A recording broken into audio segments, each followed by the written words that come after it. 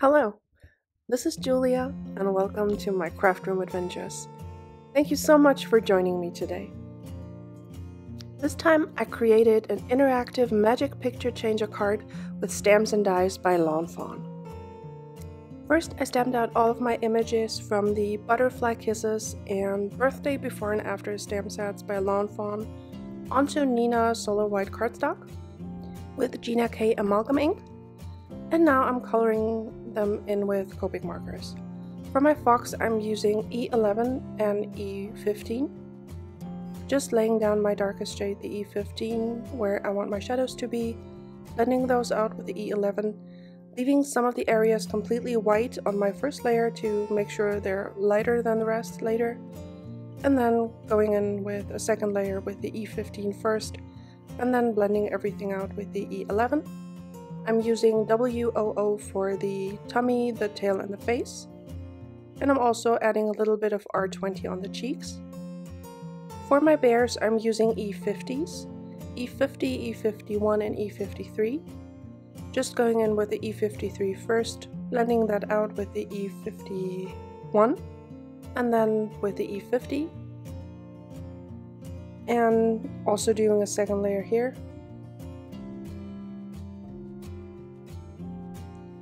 Just blending it out to make sure that parts of the face are lighter, and then adding some R20 on the cheeks.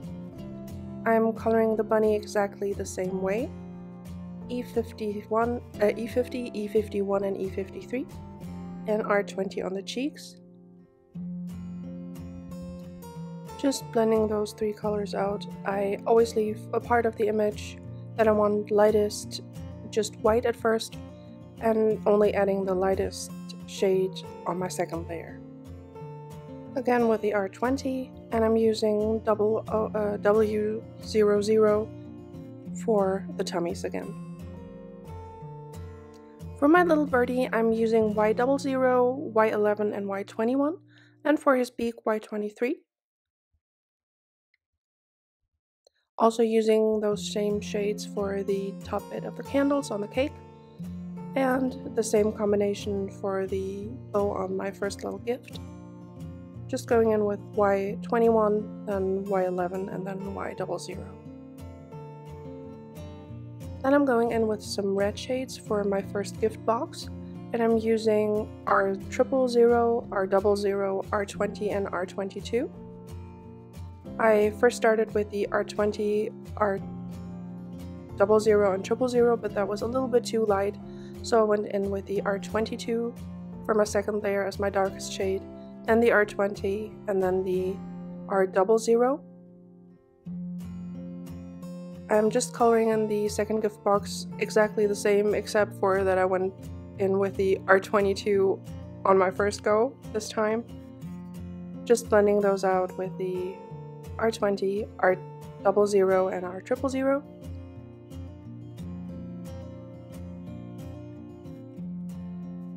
Then I'm coloring in my cake, also using the R22, then the R20. The R22 very sparingly in this case, because I really wanted the frosting on the cake to be pretty light. And then blending out the R20 with the R00 and then the R000.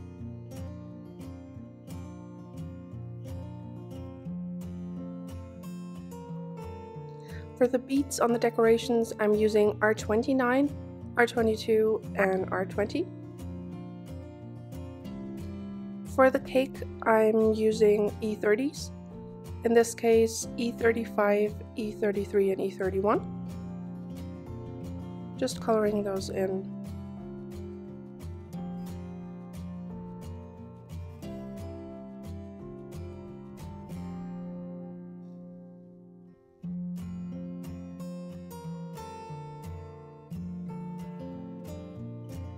And I'm going in with exactly the same colors, the R22 just below the candles to create some shadows, and the R20 as my darkest shade for most of the frosting, R00 and R000 to blend out. As you can see, this part is stamped on a full sheet of paper. Just ignore the top cake because the stamping didn't look right to me. because this will be later cut out with the Magic Picture Changer die. Now I'm using some teal shades, which is BG11, BG13, and BG49.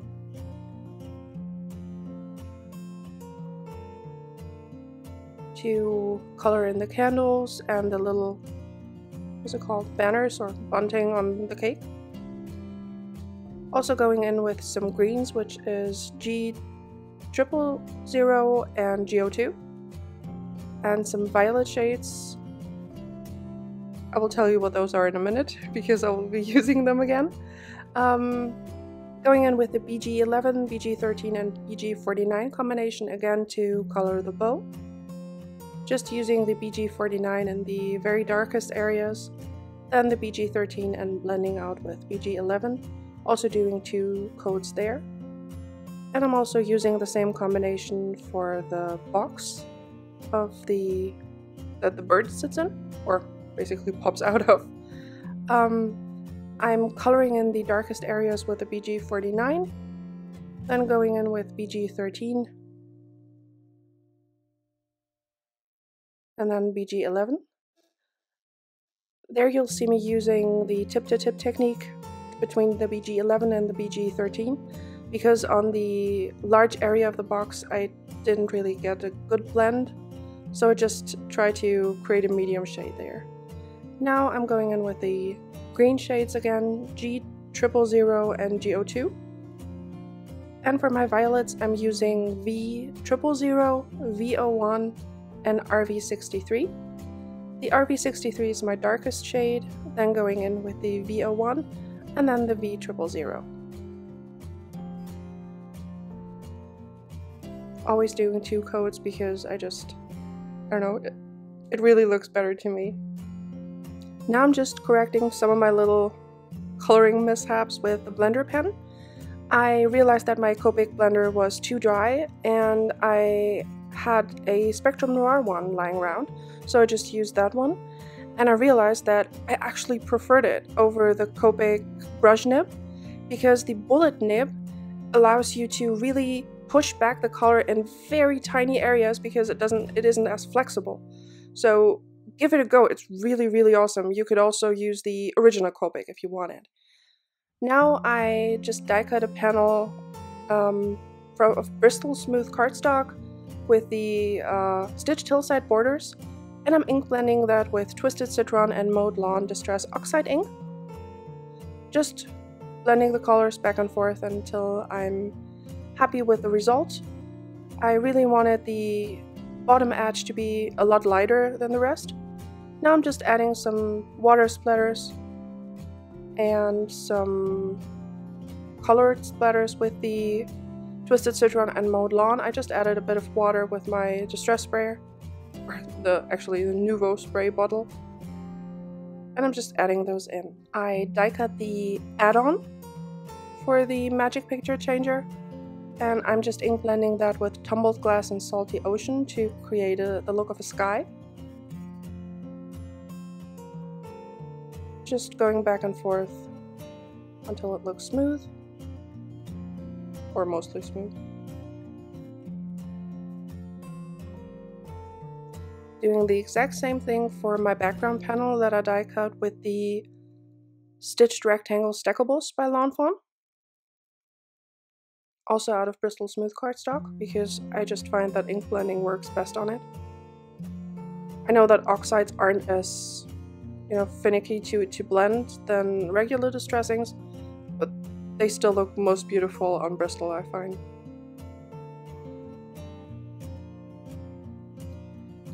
I'm moving the add-on back into in front of the panel just to see if the ink blending lines up, because I really wanted to create a scene.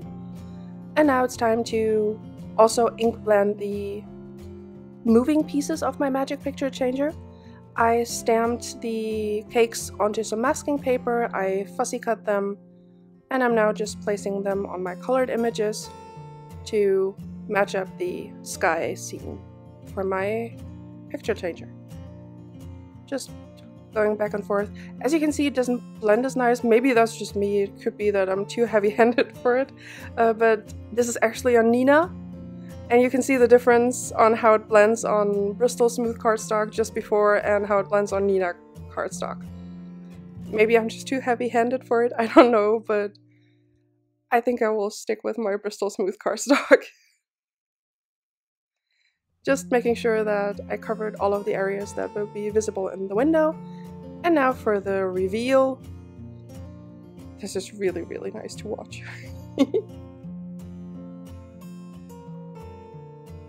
Now it's time for the die cutting. I also ink blended a little bit of the color combo for the little pull tab. And now I'm just lining up the windows. I just placed them down, just eyeballing it, but then I realized that I really wanted the cakes to be in the exact same position on both panels. So now you'll see me just making sure they line up correctly. I'm just using a ruler to make sure that the spacing of both images is as identical as I can get it. Just so that when the image transitions, it looks like it's supposed to be in the right spot. Now to assemble the mechanism, I'm just folding the panel along the score lines that the die created. Just those little flaps that you see me doing here and just the main piece. And then I'm adding score tape to both sides of these tiny flaps, so 4 pieces in total.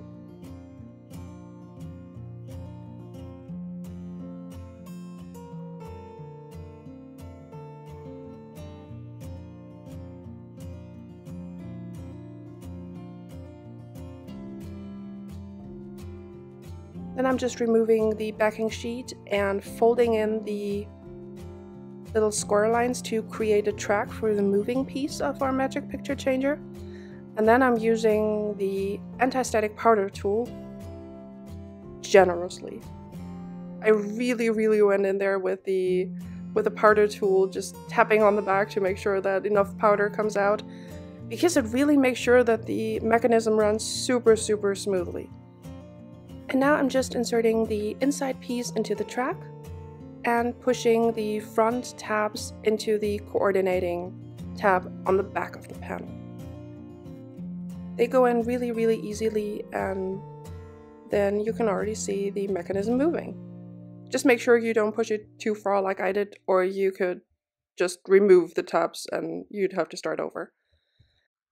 Now I'm just removing the backing sheets, making sure that the inside piece is not touching any of the adhesive, and that closes our magic picture changer mechanism. I'm adding the decorative tab at the end, which also acts like a stopper. That way you can be sure you don't push out the panel too far. And there we go. This makes our magic picture changer.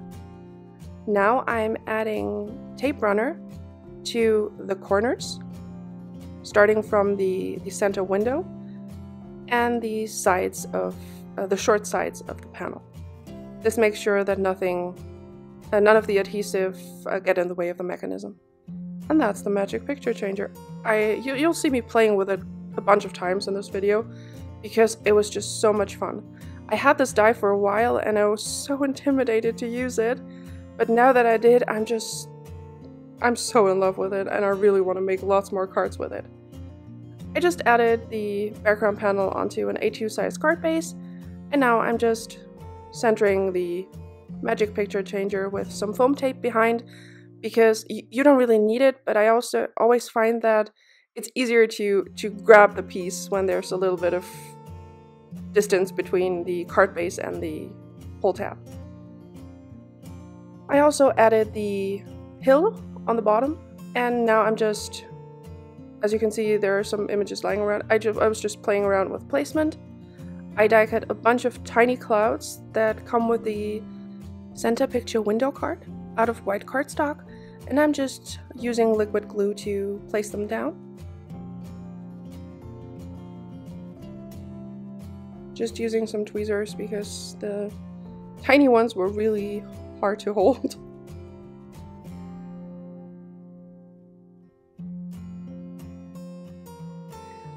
This time I actually didn't forget to stamp my sentiment, I just didn't know where it was supposed to go yet. I'm just using the powder tool to make sure, because I wanted to heat emboss it. Just placing it in my mini MISTI, and I'm using the happy birthday from the birthday before and after stamp set as my sentiment. Also using the little exclamation point at the end. And I'm just heat embossing that in white. I'm using the Wow Opaque Bright White Super Fine Embossing Powder. Just tapping off any excess. Off to the side, my heat gun was already heating up, and I took it to the paper when it was already nice and hot. Now it was time to add my images. I'm just using some liquid glue to put them down, or to place them down, and some of them with a little bit of dimension with some foam squares. But mostly just flat on the background with liquid glue. Here goes a little party hat. I was trying to see if I wanted my critters to wear a party hat, but I decided against it.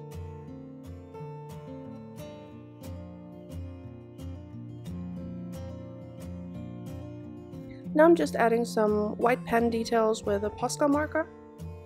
Just adding some stripes on the box, some dot details on the other gift package or the gift wrapping, a few dots on the other.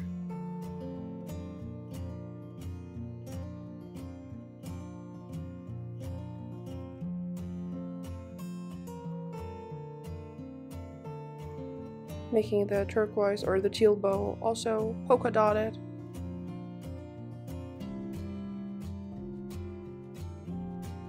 And then I'm just using my jelly roll to add some white highlights to my little critters.